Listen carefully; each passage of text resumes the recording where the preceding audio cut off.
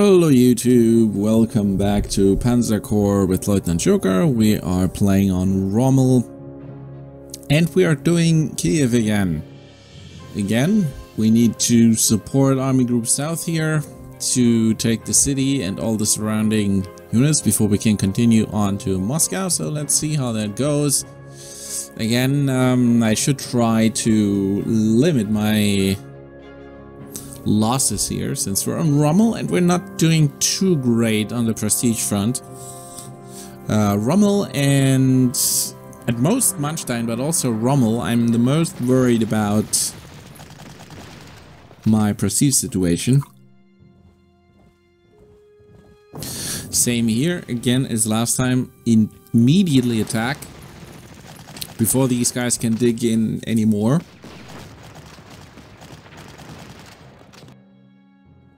And hopefully achieve a breakthrough. I'm going to go full on with my infantry here, trying to get not only artillery support but also mass attack bonus, attacking from multiple directions. In case you don't know how that works, if you have multiple units adjacent to a unit before you attack, that needs to happen before you attack. You can't move in one unit, attack, and then move in the other and attack while you attack. Multiple units need to be already next to the unit, just like I did it here. And what's even more important, that you get a bonus only for units that can still fire. So units that have already fired that turn obviously do not count. This is always a very dangerous situation, putting my unit in that middle section, because it cannot retreat from there. I blocked my retreat path.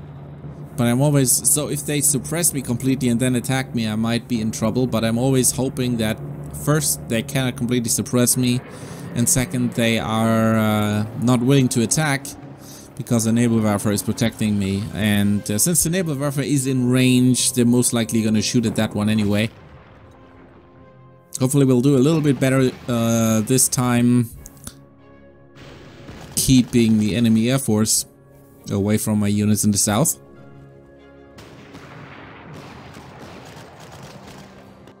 Here an easy breakthrough again.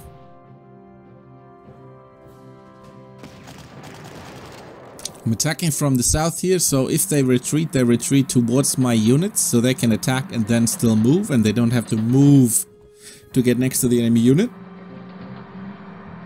It's not so important here on Rommel, but on Guderian you can actually win a lot of time by using these tricks to use the enemy against himself, making sure they move towards your units, that they run into attacks on their turn, that you ambush them. You want to be quick and efficient. You basically need to do damage to the enemy on their turn and on yours. And if you can force them to move towards your destructive power, then you still have movement left after you attack them. So that means you have more efficient movement. Now these 4 hits here that I took on my heavy infantry there weren't exactly great, because if they now suppress me, I could actually be in a little bit of trouble, but I don't think they actually fired at me, forcing me to retreat here. But that's not a big deal since you have multiple waves of infantry down there, and now they're reinforcing all their cities. This is actually a feature that I like, that it doesn't exist in the later campaigns, since the AI doesn't have any prestige, so they only have to work with what they already have on the map.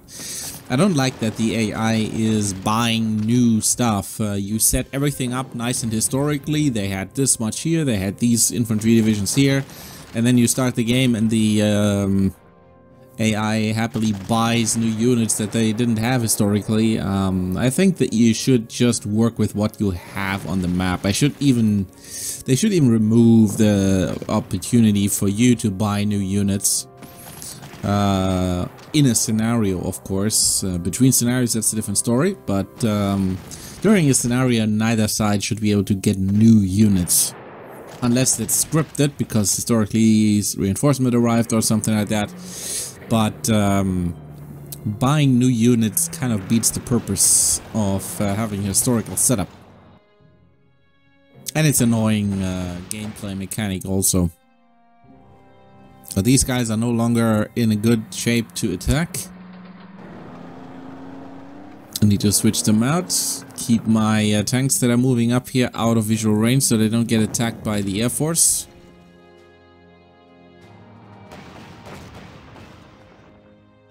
And breaking through here at the edge. Always using the unit that is furthest in the back, then moving up the next one. That way you get the most movement out of your stuff. Also using a little bit of mass attack bonus against these fighters. That's actually really important because mass attack bonus gives you not necessarily an attack bonus, I think. I looked it up again, but from memory, it gives you mostly a initiative advantage. And as any experienced player will tell you, the initiative value is what is most important in air combat. But there it really matters who fires first, who sees who first. I mean, any combat pilot will probably tell you that, well, pretty much that's true also for general in combat, but I think in the air it's very important. Whoever sees the enemy first usually wins. I think there were also studies that that's true for tank combat as well. So that again represents initiative. It's actually pretty realistic because seeing the enemy first and getting the first shot off is usually what decides a battle. Or not a battle, an engagement, a single engagement. That's when it decides a single engagement.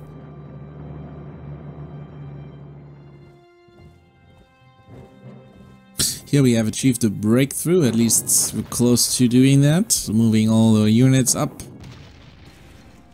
And these artillery hits we just have to take. Then we hope that we can take the Royal Air Force on relatively soon. It's unfortunate that they discovered this bomber by accident by moving their own next to it. It was a random encounter, but it uncovered my bomber, so I just lost my overstrength on it. That was annoying, especially on Rommel. You really don't want to lose your overstrength on units, because they're expensive.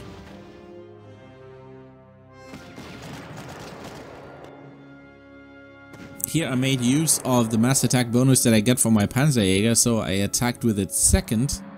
That way I still got the bonus from it for the attack on the city. I decide consciously not to move over the river yet. I want to have all my firepower available before I do that, so I just move everything in position. And here my naval warfare units really help softening up these units. The rest I can move away. I don't need that anymore there. I have made a breakthrough. And here I need to start working on taking out the stronger fighters of the enemy. While down here with the auxiliary fighter I just try to weaken these guys so they have to retreat. Heavy infantry to the front.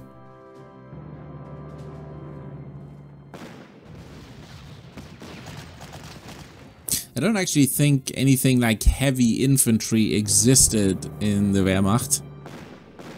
But as you will see in the coming up historical co-op series that I do with Bracada, I will talk a little bit more about what's historical and what isn't.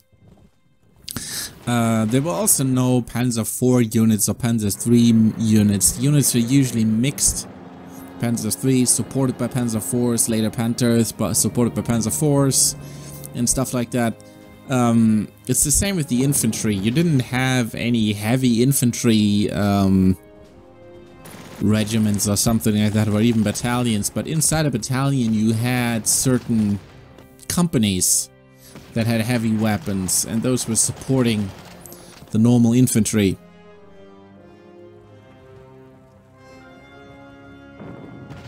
In this game you can mix and match your units. It's pretty unclear what size your units are supposed to be anyway. So you can still mix and match them, and therefore simulating what was historical, that they were mixed and matched on a much lower level.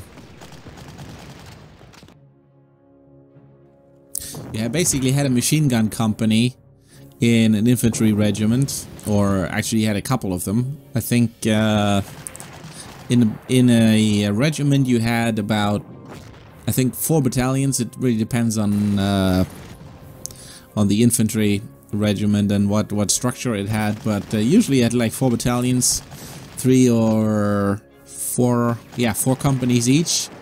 And the 4th company was the heavy company. So he had 3 rifle companies, and then the 4th company was a heavy weapons company, which had a number of heavy machine guns and heavy grenade launchers, or mortars, I guess would be a term. So heavy mortars. And those would be the heavy weapons support company that would support defense or attack in the most crucial points. So they would probably be more under direct command of the battalion commander, or be put under command of one of the rifle companies as support. So on an attack on a city or on holding a position, they would rush to the most important sector and attack. If you go for heavy machine gun, by the way, in the German military at the time, and actually still to this day from what I know, heavy machine gun is basically the same thing as the light machine gun. It's exactly the same gun, but it's on a tripod. So if you fire it normal as the infantrymen lying down and putting it on the bipod, that's on the front of the machine gun, that's the light machine gun. And if you put it on a tripod in a fixed position, that's actually the heavy machine gun. The heavy machine gun position on the tripod, I actually fired a machine gun in the military from that tripod, which is probably exactly the same tripod, and except for the caliber, it's still the same gun. As I mentioned in another video, I think I actually fought at some point with it. Well, I didn't fight with it, I shot it just in training. I used a MG3 machine gun that still had MG42 printed on its, or engraved on the metal, on the casing. And then they just put a dash through that, so erasing it, and engraved MG3, or just the 3. So they stroked through the 42 and engraved the 3 next to it, so it became an MG3. Of course, the inner workings are new. It's a different caliber, so it has a different barrel, but and I think a couple of other changes on the inside, but on the mechanics. But the outer hull basically is the same thing as in the machine guns that these guys were using. Well, not at this point. At this point, they were still using MG43s, MG34s, but the MG42 that they get later, that's exactly the same thing.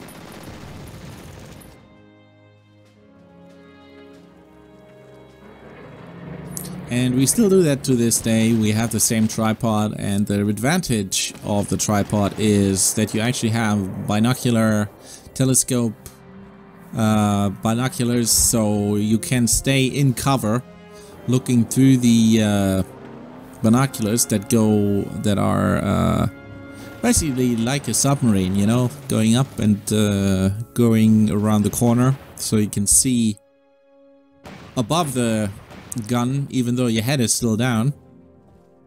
And then you have a mechanism that hooks into the trigger, so you basically don't have to expose yourself at all to fire the gun and aim it. And that of course gives you a very, very good position to cover a certain area with heavy fire. And there's also spring loaded inside the tripod, so the machine gun, when it fires, actually gets shock absorbed. So it's a very, very stable position. You can really, really carefully aim even at long distances, at over a kilometer. You can pretty much put heavy fire on a certain area, and you're completely safe since you do not have to expose yourself. So that is, maybe you don't have more firepower in terms of heavy, but you're certainly in a heavier position and harder to take out, since you, even if you come under fire, you're in cover, so you can continue firing even though your gun position is under heavy fire. So it takes indirect fire and grenade launchers to take out such a position. Direct fire from normal bullets pretty much don't do anything, since you're in cover. You cannot be reached by normal rifle ammunition. You need to be reached from the top with grenades or mortars or whatever. So that probably makes the position a heavy position. And as I said, you can engage at longer range and can therefore probably be more effective at putting fire down a certain position. And that's exactly what these guys were using, so probably had a similar tripod for the machine gun that they're using here. Not sure whether the new machine gun actually had a different tripod or whether that was just the same thing fitted for the new machine gun later on, but it's a similar setup, I'm pretty sure. So these heavy machine gun companies, they're called machine gun companies, but they also had heavy mortars. Well, every light company also had machine guns, but they didn't have the heavy ones. Well, I think they had also at least one heavy one per company, but the heavy companies really had 6. I don't know. They had quite a number of. I think they had 6 heavy machine guns and maybe 4 or 6 heavy grenade launchers, something like that. So they were basically consisting of just machine guns and mortars. So they really put some firepower. Well, the normal companies had some light machine guns and at least one heavy machine gun, but not in the number that you needed to have a position. If you ever, I took platoon leader training, and if you ever had any infantry training, you know that all the heavy weapons, the machine guns, the mortars, grenade launchers, whatever you have, anything that's not just a normal rifle, even stuff like sharpshooters and anybody that has a special ability or a special kind of firepower, is always in the direct command basically of the higher commander, so he can put those weapons wherever they're needed the most. And these machine gun companies were of course the most important company of the regiment, of the battalion, I mean.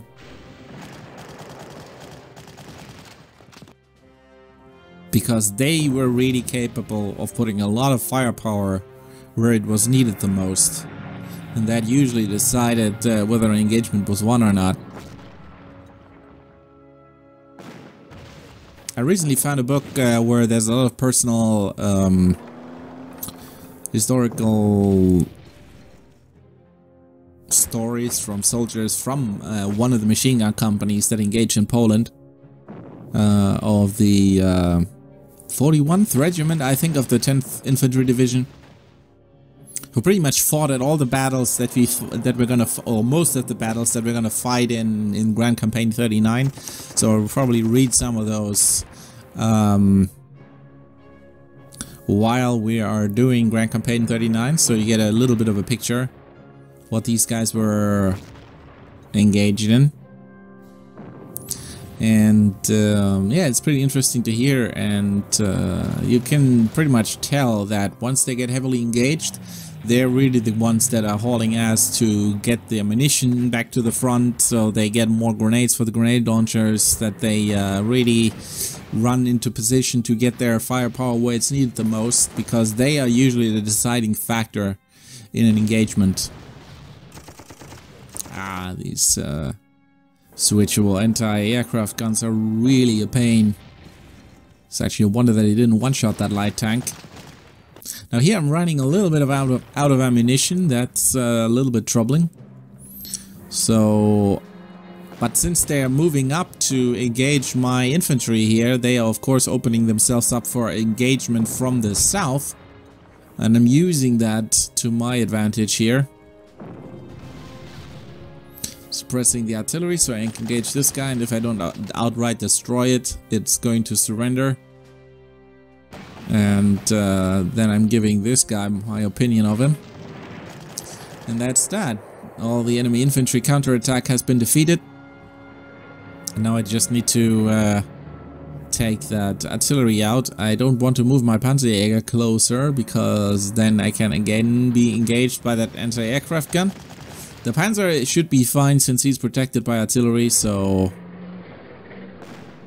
If you're protected by artillery, you're usually fine, except on Manstein maybe, because these anti-aircraft guns are pretty easy to suppress. So as long as I have artillery support, they shouldn't be able to do much to my Panzers. But if you let them catch you alone, you might be in a little bit of trouble.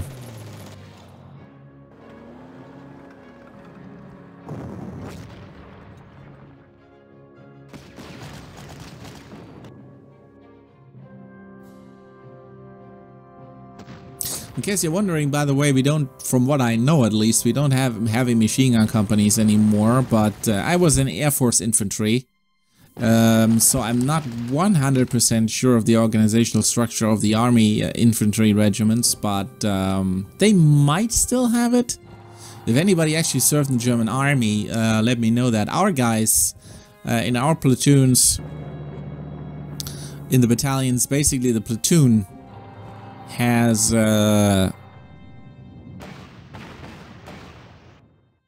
one section that's under direct command of the platoon leader, which has about 3 or 5 heavy machine guns. And we didn't have any mortars, but that's because we're mostly defensive infantry. I'm pretty sure the army has a lot of mortars there too, so there's a similar setup at least. I think it's at a lower level, not at the company level. I might be wrong about that though. Again, I wasn't in the army. But it's a similar setup still. You have certain dedicated unit parts that have a concentration of heavy weapons that you can use to engage a certain key area and certain key support a key engagement. So you can strengthen certain other units by giving it more heavy weapon support, and I'm pretty sure other militaries are doing it in a similar way. So anybody who's served in another military in the infantry, you can maybe comment on how you guys are doing it today, and if you know how your country was doing it during World War II. Since I'm most familiar with the German setup, I know that the Italians had a very different setup of their infantry.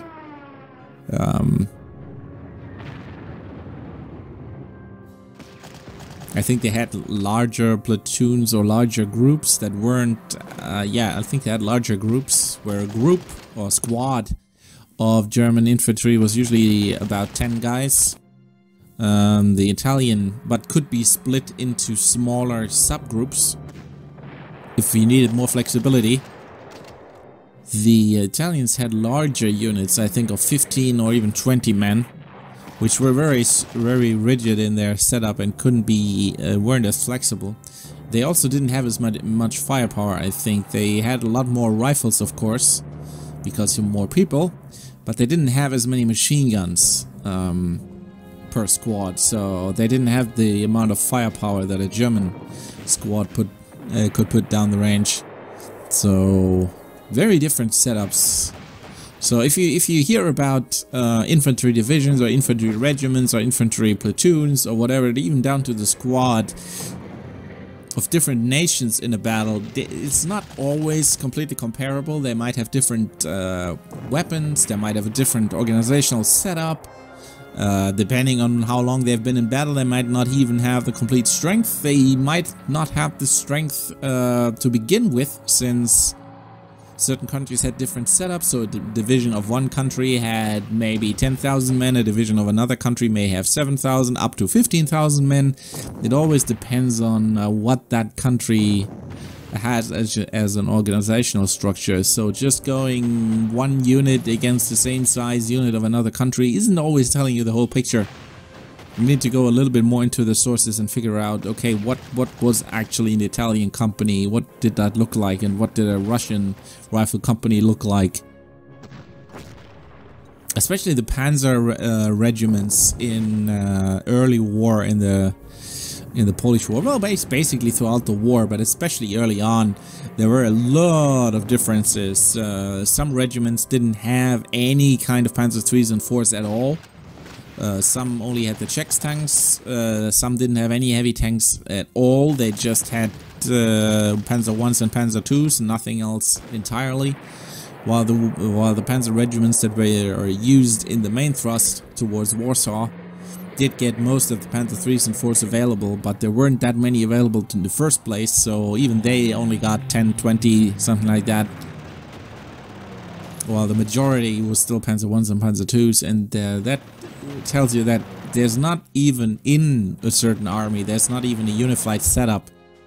In some battles here, okay, yeah, there's another Panzer division coming in, but that Panzer division might come in from a different battle where they already lost half their strength. So they're basically not a division anymore. They're basically just a stronger regiment or something like that.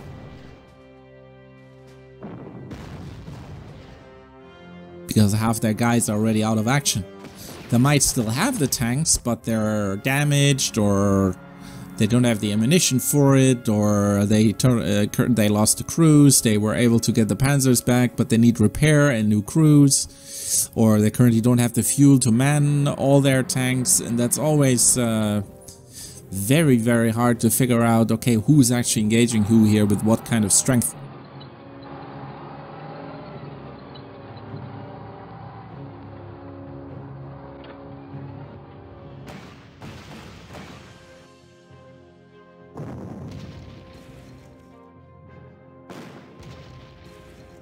It's really tough here to try and push anybody back here, because I cannot reach the artillery in the back, and as long as I'm not able to suppress that one, there's very little hope for me to actually break through down there.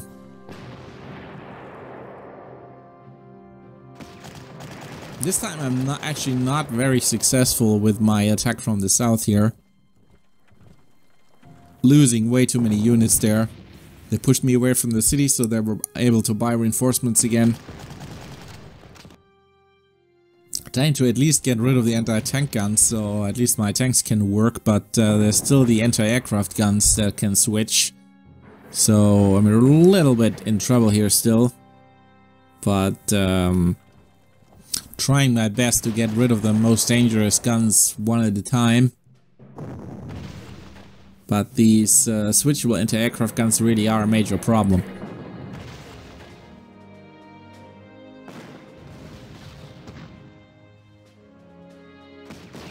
I was trying to go for a surrender there, but unfortunately I couldn't suppress it enough. And my artillery is heavily running out of ammunition, so thankfully theirs is out of ammo too. Trying to keep my own artillery out of sight. Do as much damage as I can to this thing, so it hopefully won't take out my Panzer III there. It's only an auxiliary one, but I need the firepower.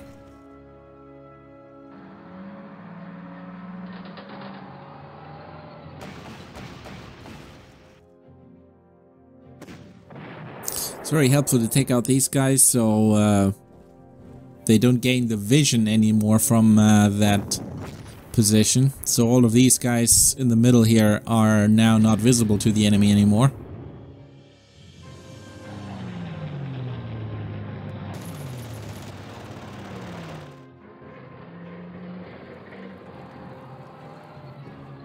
Carefully advancing, making sure everything that's in range of one of these guns is protected by artillery.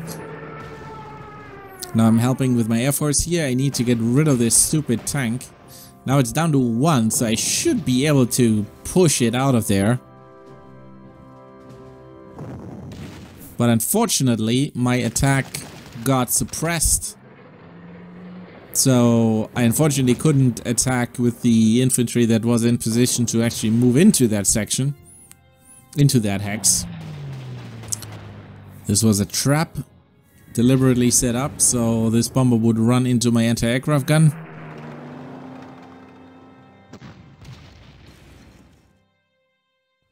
Start bringing in light tanks. Really struggling here. I'm actually doing a less good job than I did last time. I'm doing a little bit worse. Especially wasting a lot of my auxiliary units, but at least now I'm able to take one of these guns out. At least I should be. So trying to suppress that artillery before I go for the attack. And that is at least one of them gone, and now I hopefully will be able to take out the artillery.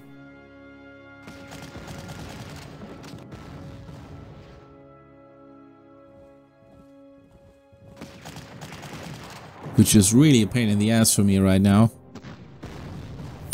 Now the Panzer can engage since the artillery support is gone.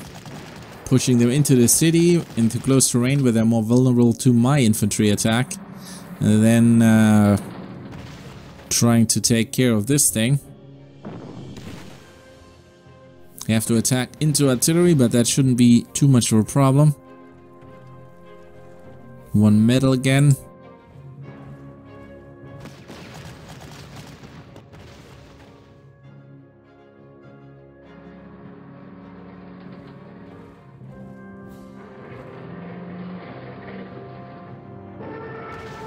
Pushing one of my tanks down here so I can maybe support from the back. Thankfully nobody moved into that hex so I can engage, but very bad engagement for me here. But I have to keep moving.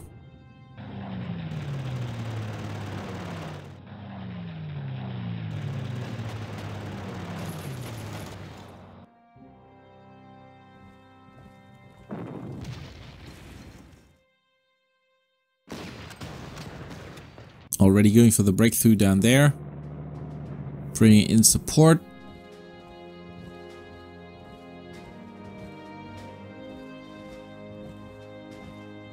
But in terms of saving losses, I'm not doing too great. Especially my Air Force suffered way too much again. I mean. So, not too happy. The enemy tank is now at full strength again, blocks that hex again, so all the headway that we made down there is now gone again. So I'm pretty pissed about that fact.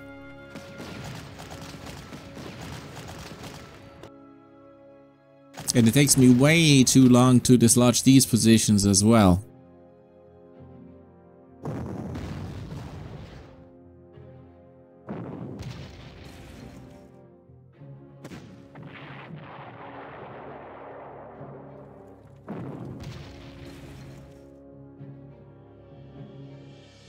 Movement on an artillery piece, that's actually not bad at all. Range is always better, of course, but can't have everything.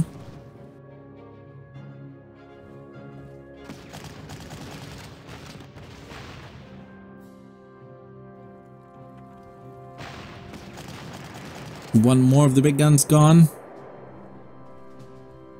Slowly making progress here.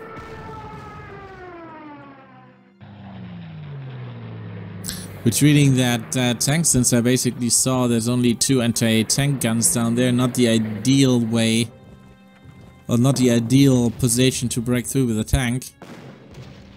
Especially since I don't have any infantry support. I need all the infantry that I have right now over here.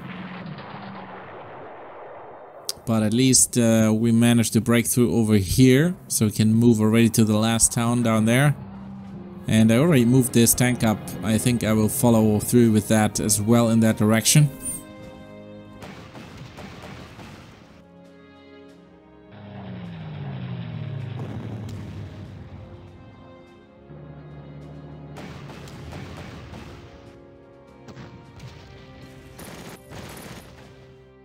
Still suffering way too many losses here. Not making any progress down there. Trying to break through.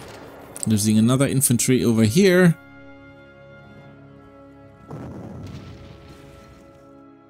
Finally, that one artillery is out of ammo. I need to use this opportunity to really make headway here now.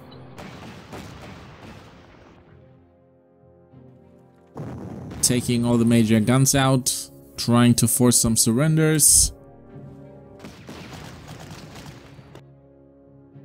There we go, that's one. Unfortunately not being able to take this guy out, but I pushed him out, so I can now take it with this infantry. Unfortunately, again, not taking it out. This is annoying, it might be able to reinforce. I might get to it with my air force. For that I need to take out that fighter first though. Now I finally can attack with the Panzerjäger. I couldn't do that before, it's still at artillery support, and an open top Panzerjäger is not good at attacking through artillery.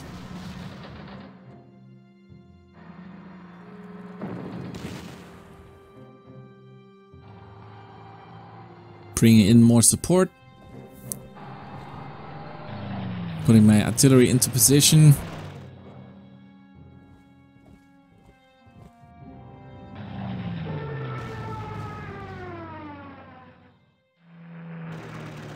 I'm trying to keep this tank down because he's the biggest threat right now.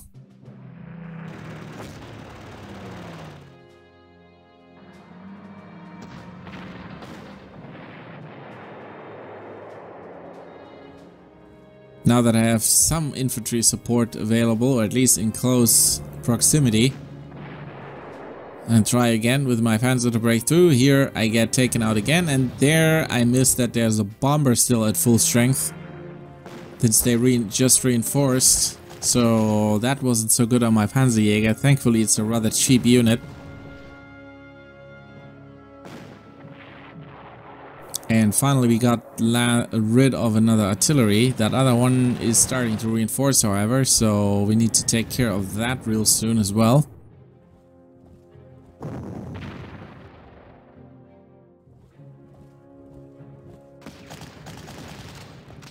Making a lot better progress over here. Supported by our pioneers. We got another city under our control, so now we're starting to get into the back of the enemy. We only have one fighter left, so I had to attack through the enemy fighter protection because I want to damage that bomber so it doesn't keep on bombing my tanks.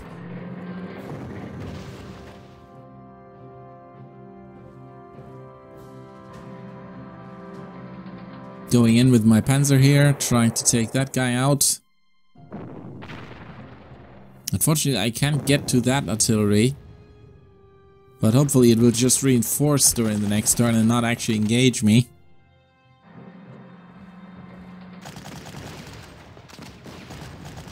Heavily dug in infantry, and I don't have any artillery anymore to help here. Well, I did actually still do with this. I should have probably engaged that earlier, actually.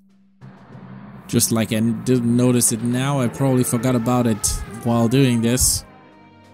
So I should have engaged there first and then attacked with my infantry. They're only auxiliary, but I could use their firepower still.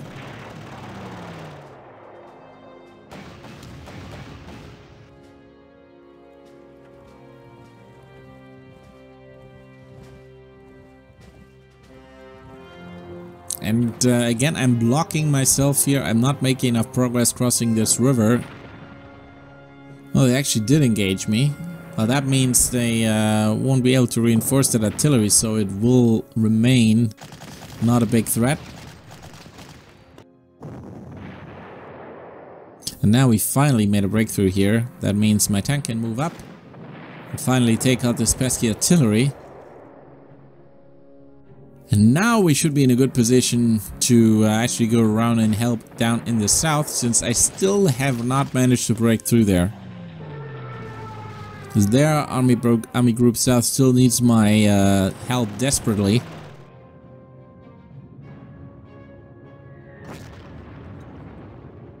But now that we're slowly freeing everything up, including my air force, which again took heavy losses, we should be in a better position to try and achieve something here.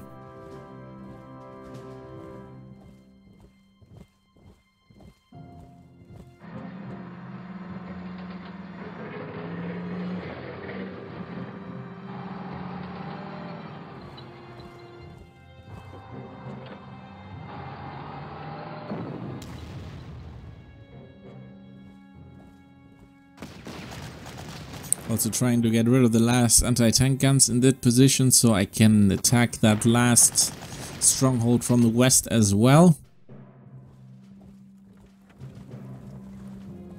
Hoping to lure him into an attack on this unit so it gets pounded by artillery. Since the anti-tank gun only has one view range.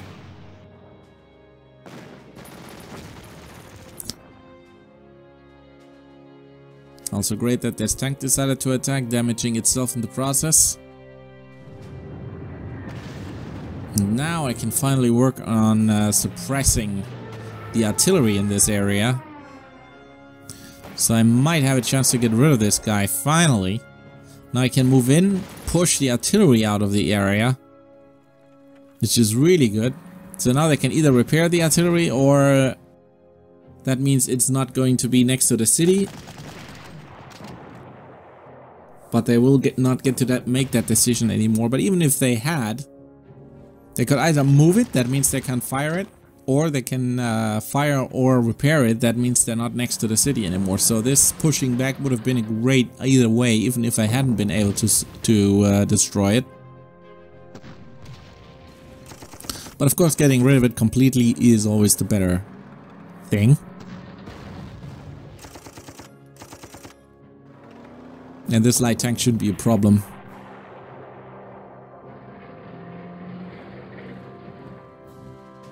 So I can move in, still under artillery cover.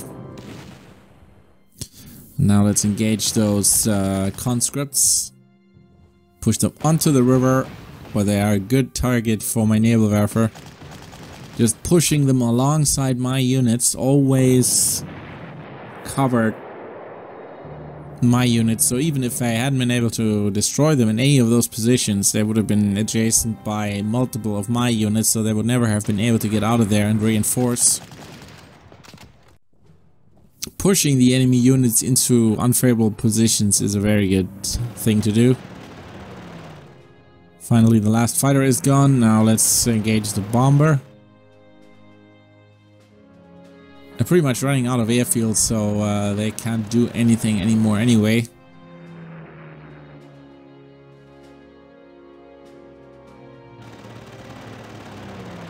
We're slowly starting to get a major advantage here.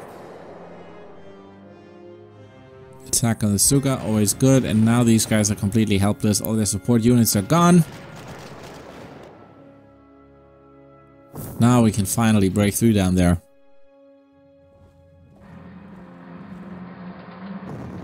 So this time we had a lot more trouble than last time.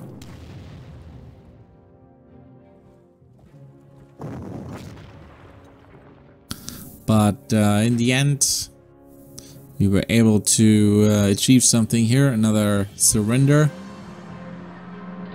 Trying to force some surrenders here now to get at least some prestige out of this back.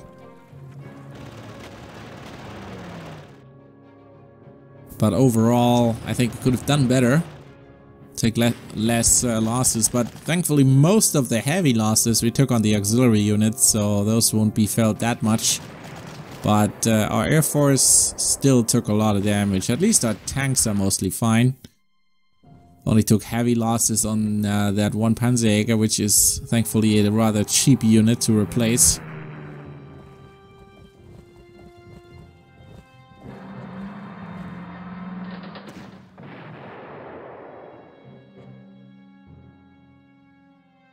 And of course we're going to go for all the victory hexes here. Or all the hexes rather. And of course we're also going to go for all the units that are still on the map. Because we might be able to force a couple more surrenders, and even if not, we're going to need the experience, since on Rommel experience is very important. Since experience means better defensive bonuses, and more defensive bonuses means less losses, and that means saved prestige, so experience is very important. It's gonna save us money in the long run. To make sure I keep at least one unit next to that hex up there, so they can't buy reinforcements while I clean up the rest of the map. And finally we got this position. Really annoying position, this. Can also move in the Nebelwerfer.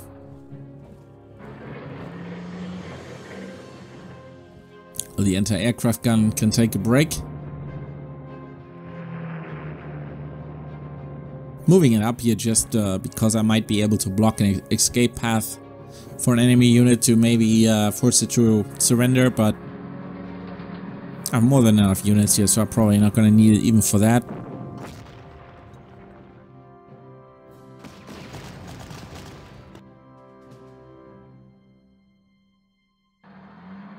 Didn't get a lot of prestige out of that surrender, but everything helps. Every little bit helps.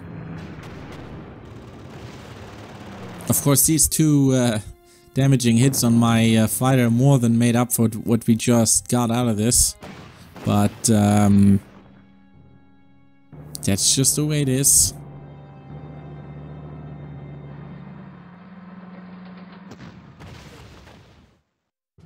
Bring in the least damaging units so we at least get some more prestige out of these surrenders.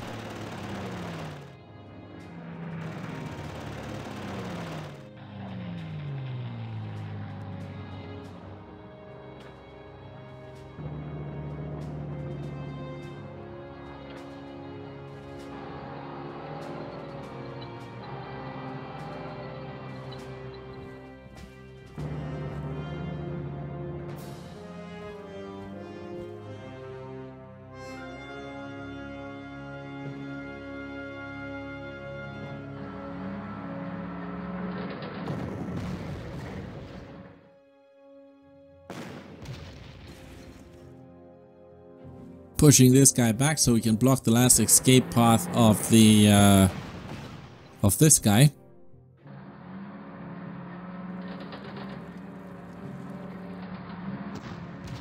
And unfortunately I didn't see that he could still retreat there. I should have blocked that hex.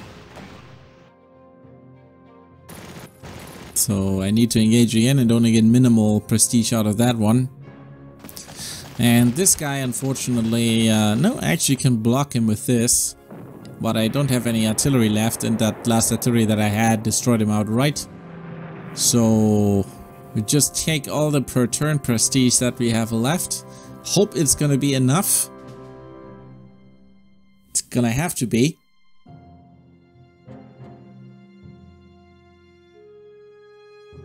And then next time we're going to be in Guderian, where we have a lot less time to do this stuff. So we'll see how that goes. Take on the final objective, and that is it. We cleaned the entire map again. We are at roughly almost 2000 prestige. I would have liked to be a lot higher, because now we're gonna engage Moscow, and that's gonna be a not so nice battle. Lots of shitty weather coming up, so I wish we had a little bit more in reserve, but it's gonna have to be enough. So until then, keep your heads up, folks. I'll see you on the next one.